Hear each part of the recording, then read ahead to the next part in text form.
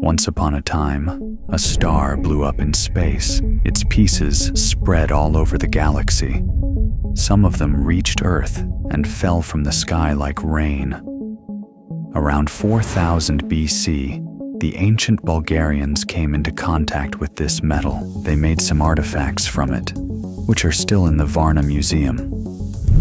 Egyptians made myths that this appealing metal is the flesh of gods. Last night, the gods granted me a vision. So they start making statues and burying their mummies with it. In 600 BC, ancient Lydians were the first who used gold to make coins from it.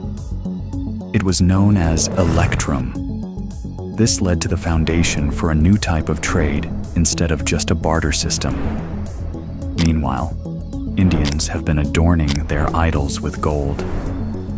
This land saw a true golden age during the Gupta Empire.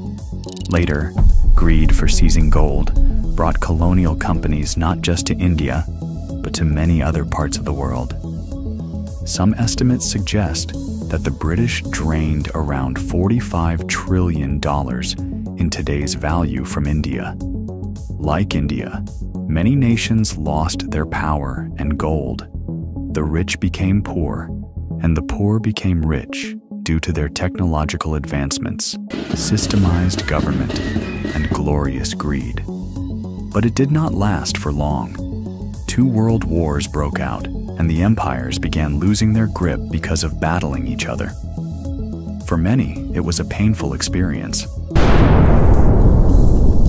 All of them learned a lesson. Whenever someone tried to invade, they would leave not a single ounce of gold. The UK and USA were the safest places. Many nations preferred the Bank of England as their safe haven for gold. In this way, it became the custodian of gold. It approximately has 400,000 gold bars, totaling around 5,134 metric tons. Others thought that the Federal Reserve Bank of New York has the right vaults for their gold. Currently, it is the world's largest gold repository, with its vaults containing approximately 6,331 metric tons of gold, which equates to about 507,000 gold bars. This is just a small part, because as of February 2024, approximately 212,582 metric tons of gold have been mined throughout human history. There are around 57,000 metric tons of gold reserves still underground. But how is gold made? And why is it getting more and more costly? Gold futures has hit multiple record highs this year. Since January 2nd, it's risen more than 14% in value. Subscribe and stick to the end of this video as we are delving deep into pure gold. In order to produce gold, the very first step is extracting its ore. There are different ways to obtain the gold ore. The simplest technique is panning, which has been employed since ancient times. This is why many ancient civilizations were rich in gold. Miners would collect sediment from riverbeds and streams, then wash it with water in a pan, allowing the heavier gold particles to settle at the bottom due to their high density, while lighter materials washed away. The Sumerians, around 2500 BCE, used sluice boxes to extract gold from alluvial deposits. This method involved directing water through a long, narrow box to separate gold from lighter materials. Today, gold is extracted from almost every continent except Antarctica. But these days, hard rock mining is considered the best way to extract the gold ore, and there are many advanced machines for it. This blast hole drill was designed specifically for boring holes. It drills holes with diameters ranging from 6 to 18 inches. Holes are drilled in specific grid patterns to effectively fragment the rock. For a single big explosion, multiple holes are bored. A single bored hole could be as deep as 100 feet. To fill such a long hole, several tons of explosives are required. More than 100 such holes are created. The charges are carefully attached so that they can all explode simultaneously. If a charge fails to explode within a second, the explosive material gets wasted, and the blasting crew has to remove it before the next operation can begin. Several minutes before the explosion, an alert can be heard in the open pit mine, signaling danger. When the blast is initiated in a gold open pit mine, a moment of raw power and calculated precision unfolds. The earth trembles as the carefully placed explosives ignite, releasing an orchestrated eruption of energy. As the dust begins to settle, the loosened material is ready for excavation. This machine makes it simpler for shovels and excavators to load the ore into large mining trucks. With this mighty electric shovel, a massive 140-ton mining truck can be filled in only a few passes. Each swing can take more than 13 cubic yards of material. One after another, each truck takes the mined material and transports it to a quarry at the very top. As these trucks navigate the labyrinthine paths of the mine, they often find themselves entangled in a web of queuing and congestion. The loading and dumping areas become bottlenecks, where trucks wait patiently, their engines humming in anticipation as precious minutes tick away.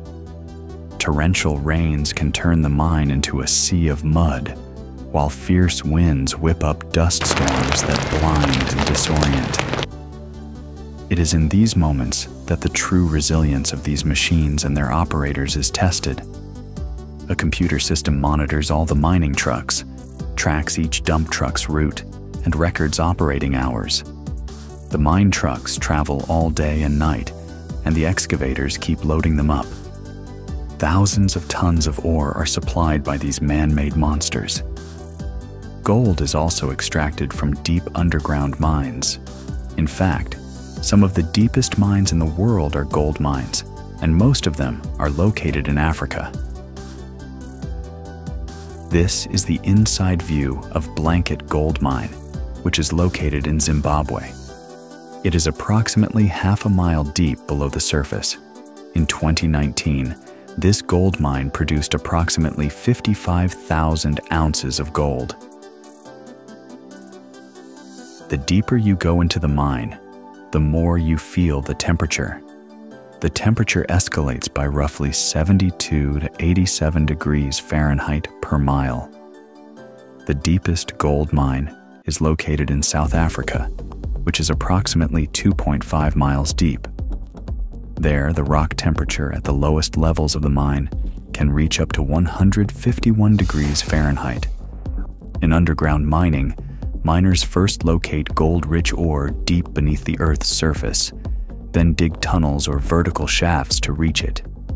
They drill holes into the rock, blast it with explosives to break it apart, and collect the shattered ore using machinery or carts. The ore is transported to the surface via elevators or conveyors, where it's crushed into powder and treated with chemicals to extract the gold.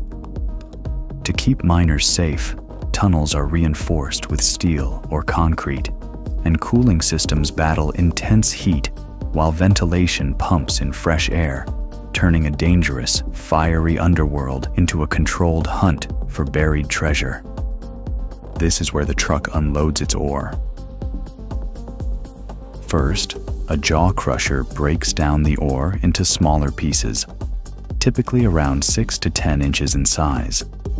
The smaller pieces are further reduced in size using cone crushers or impact crushers, producing fragments that are usually less than 1 inch in diameter. Next, the crushed ore is transferred to a ball mill.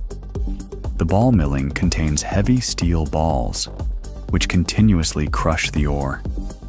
Inside the mill, the ore is mixed with water, which creates slurry. The first stage ball mill is typically connected with a double screw classifier.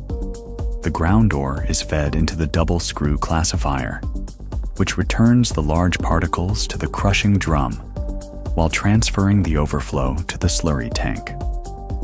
The slurry is inspected before it goes into the second stage grinding mill. Then, the second stage ball mill further reduces the particle size of the ore to achieve optimal liberation of gold particles from the surrounding minerals. In the second stage grinding of gold ore, a cyclone is used as part of a closed-circuit milling system to classify particles by size and density. The finer particles exit the top of the cyclone and proceed to the next stage of processing, such as leaching. The finer material or slurry that is obtained from second stage grinding is called overflow pulp. For further processing, it needs to be thickened. Flocculants are introduced to the slurry in the thickeners. They are chemical agents that combine small particles into larger flocks. The thickener's overflow is recycled in the water recycling tank, while the underflow is sent to the mixing tank. At the same time, lime and sodium cyanide are injected into the mixing tank, respectively. This is the primary process for gold extraction. Cyanide is one of just a few chemicals that can dissolve gold. Small carbon chips are then added to the solution to trap the gold and separate it from the other contaminants. Carbon granules used in certain gold mines are made from discarded coconut shells. The carbon is recycled after the gold has been redesigned via a process known as elution. The gold solution is then electrolyzed. It is an electrochemical process in which current deposits gold on the negative electrode. The cathode would explode if placed in the smelter while wet. Therefore, it is 100% dried. Finally, the dry gold cake enters the furnace to be smelted into pure metal. Because molten gold is the heaviest metal, a chemical flux is used to aid in its separation. It sank to the bottom, so the priceless liquid is dumped. The gold is the last to go. Thus, only the top vessel gets molten gold, while all the remaining substance is just slag. The workers who pour molten gold into ingots are very qualified. The flame changes color when gold is present, indicating its source. The furnace has virtually finished producing precious gold, and each ingot, known as an ad or a bar, is often purer than 18 carats and valued more than $1 million. It's valuable and rare. All of the 171,000 tons of gold ever mined is still there today. It would fit within a cube with sides of just 20 meters. The doré bar is given a final clean and polish, and there is one more task to do.